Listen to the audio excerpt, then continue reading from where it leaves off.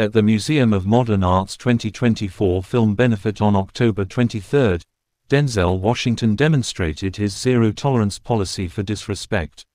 The 69-year-old actor was swarmed by enthusiastic fans and paparazzi upon arrival, but he refused to tolerate the boisterous behavior.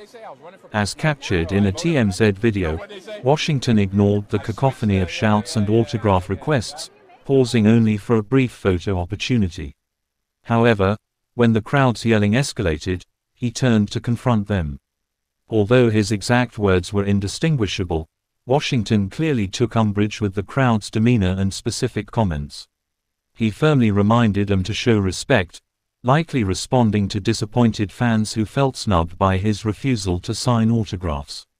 "I told you I'd catch up with you later," Washington said. "What part don't you understand? You get me. We can do this another way if needed." Despite the tense encounter, Washington has plenty to celebrate.